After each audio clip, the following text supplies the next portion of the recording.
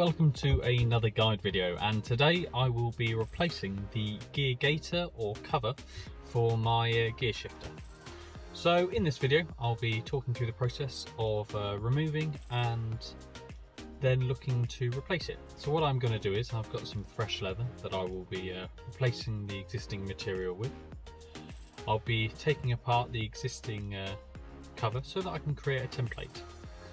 Also, on the gear gaiter, the plastic shroud that clips into the waterfall dash is broken. So what I will do then, I will create a 3D CAD file and I will look to replace that with a new part. This part will be available for purchase for anyone that has a broken part, and it's quite a common thing to be damaged. So come along and enjoy the experience with me. So here we have the gear gaiter cover, and as you can see, it's a bit broken. So it's slightly cracked around these parts, which is not ideal. So what I want to do is I want to replace this whole material and then dye the leather to match the seats and central gear knob. So with this gear knob, it's not attached like your standard OEM gear knob, so I need to remove this and then look to remove the leather cover.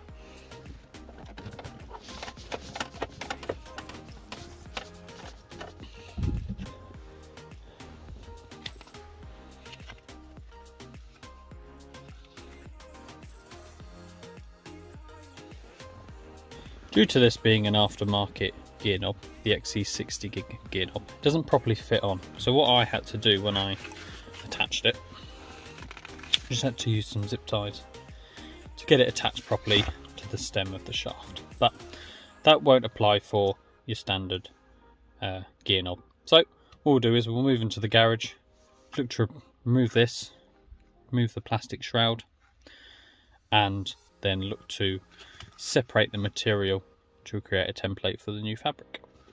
So we're now in the garage and at my little workstation, and here we have the actual gear shifter. What I'll do now is I'll just remove this from the actual gear knob itself.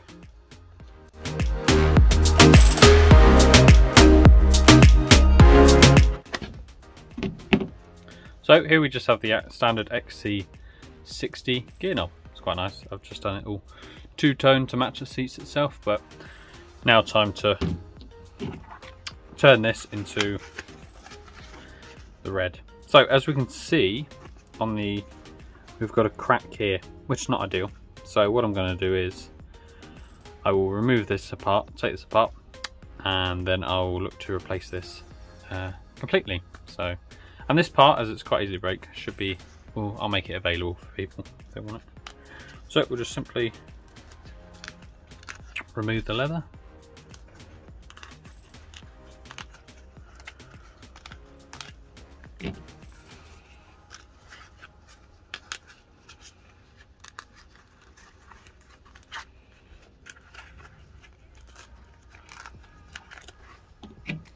So here we are.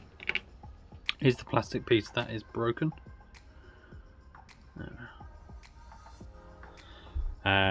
Quite simple, so shouldn't be too hard to try and replicate in the CAD software, but we'll definitely give it a go. So with this all a single piece, what I want to try and do is separate this into a single sheet so I can transfer this onto new fabric ready to create the new shroud. So what I'll do now is I'll go along all this stitching and cut it apart.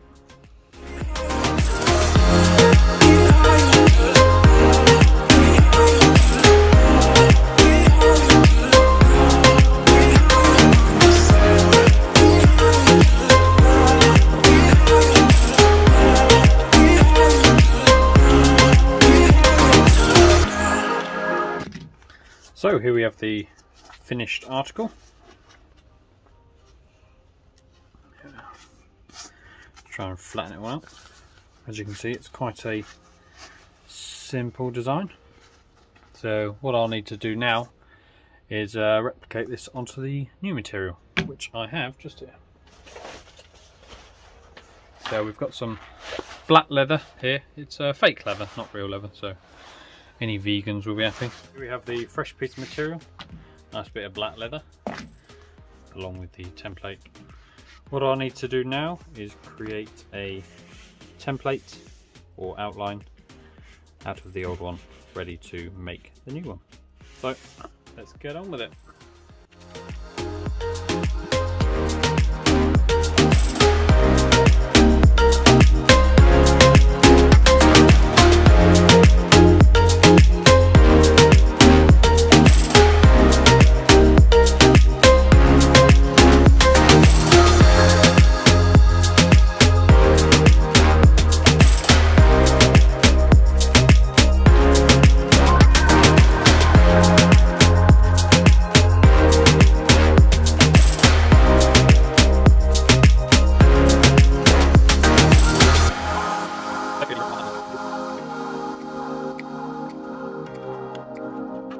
So this can now go in the bin for now, so don't really need it.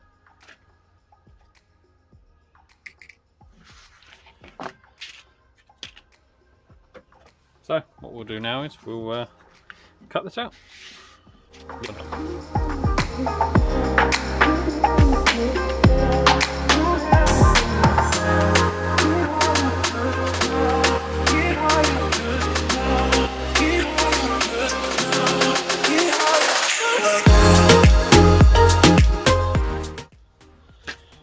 So here we have the finished gator.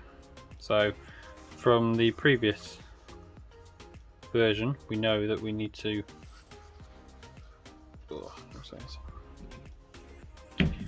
What I'll do is now I'll pair this up together and make sure that both edges are exactly the same, because as you can see they are slightly different, and that's just down to my template.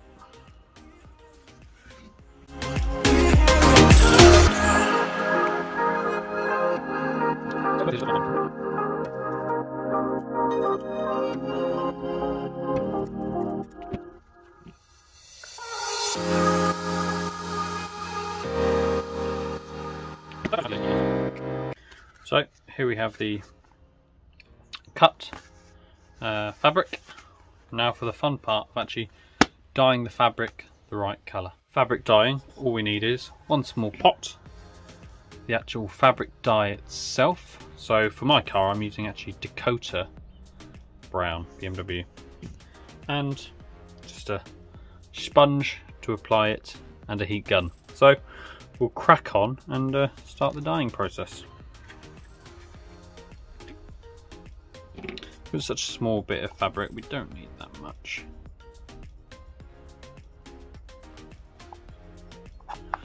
And I'm running out of this colour, so got to use it sparingly.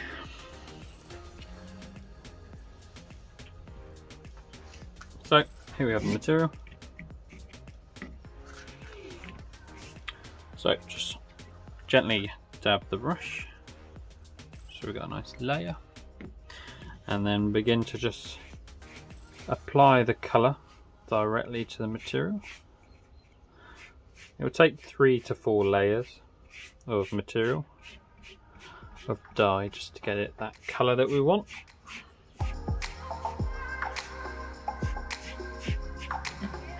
Don't worry, if you get it on your hands, it doesn't stain.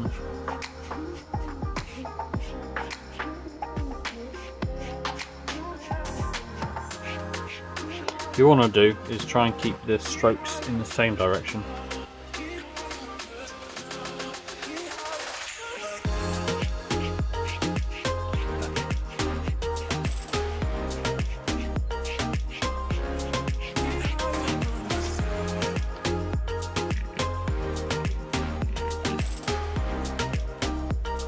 As you can see, it's a very quick process to actually colour it. And then, with the help of a heat gun, we can dry the layers.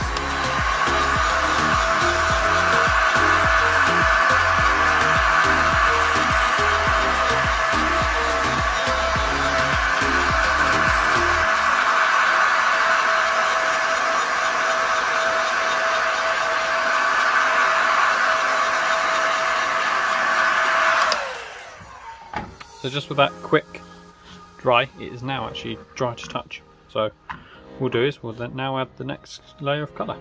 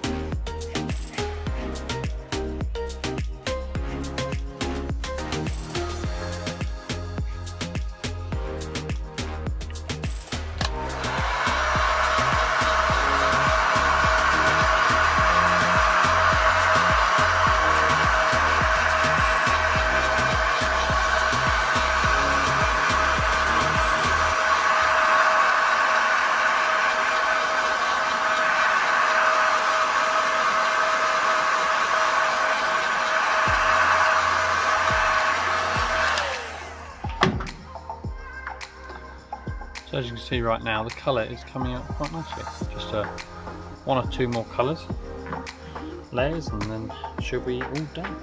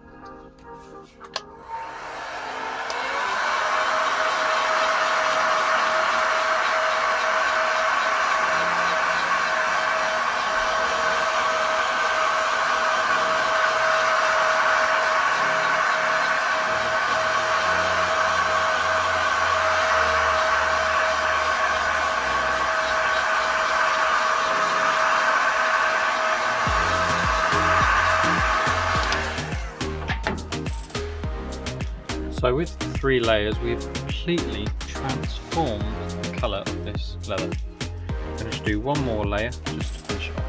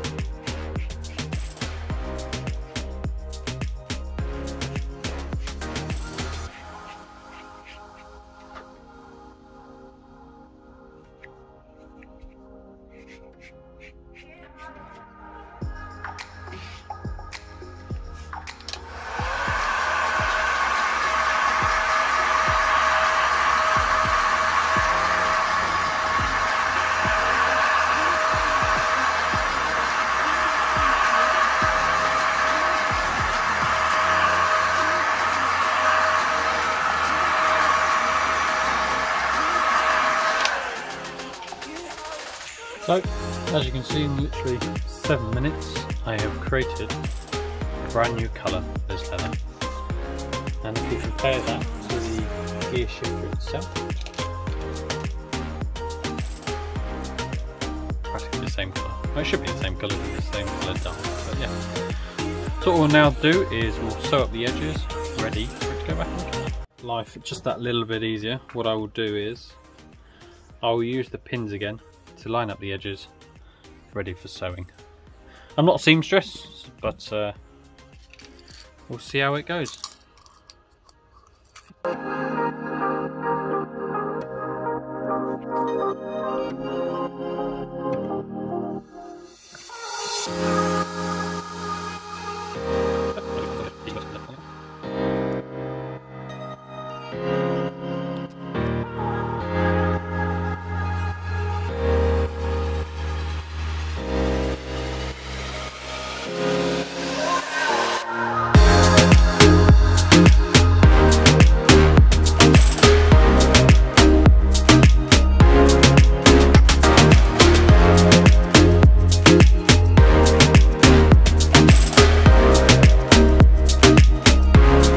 So here we have the stitched edge. It's not perfect, but it will do for this application. Like I said before, I'm not a seamstress, so it will do for now. That's about now. Right, so just remove the pins, and then we'll invert it to see how it looks.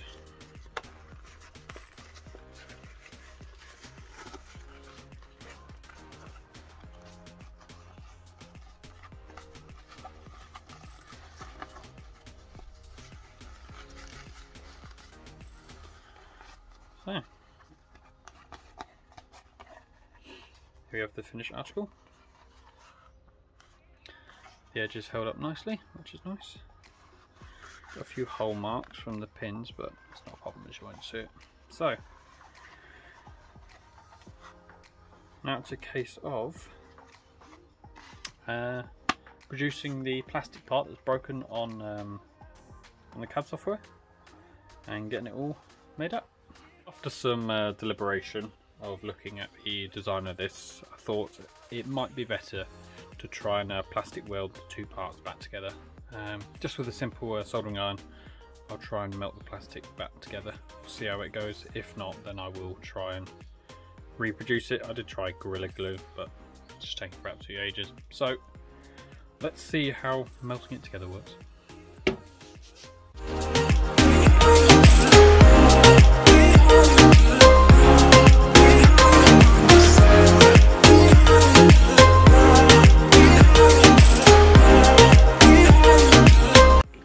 So as you can see, the edge is slightly melted together, so what I'll do is I'll try and do the rest to get it a bit more stronger.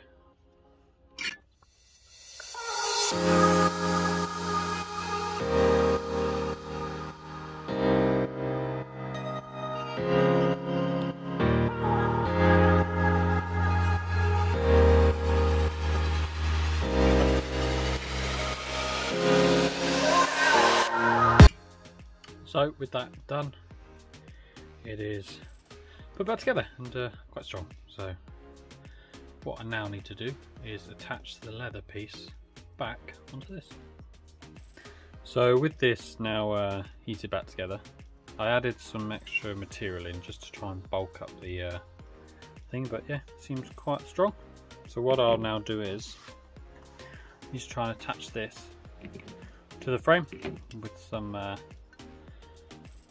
spray adhesive. So what I'll do is spray around the corner, let it set for a bit, and then try and attach it.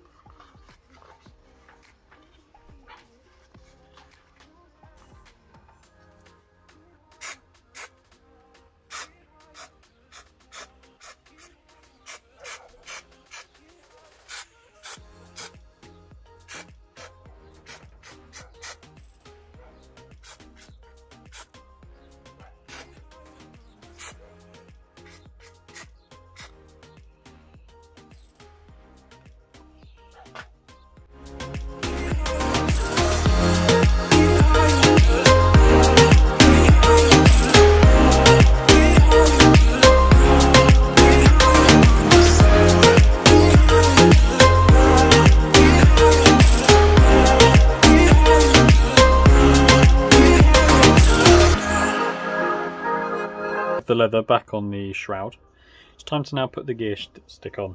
Because this is aftermarket, it will be slightly different to how most other people will put them on, but I'll take you through the process of how I'm going to do it for this one anyway.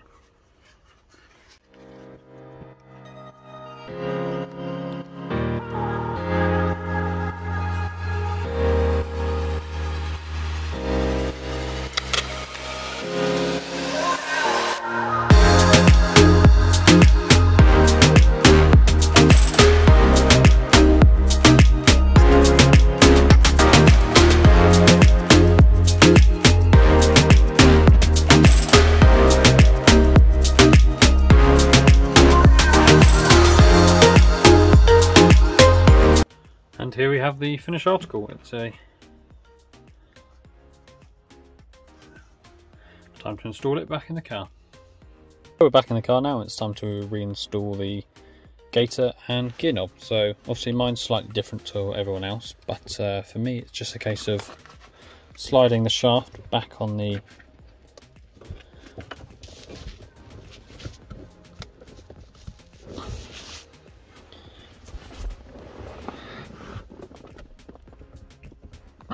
like so.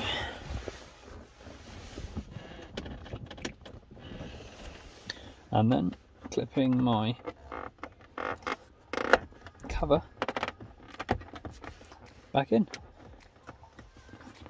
So that extra bit of leather around the lips allowed that to be a tighter fit on the actual thing. So yeah, all done and dusted, looking fabulous.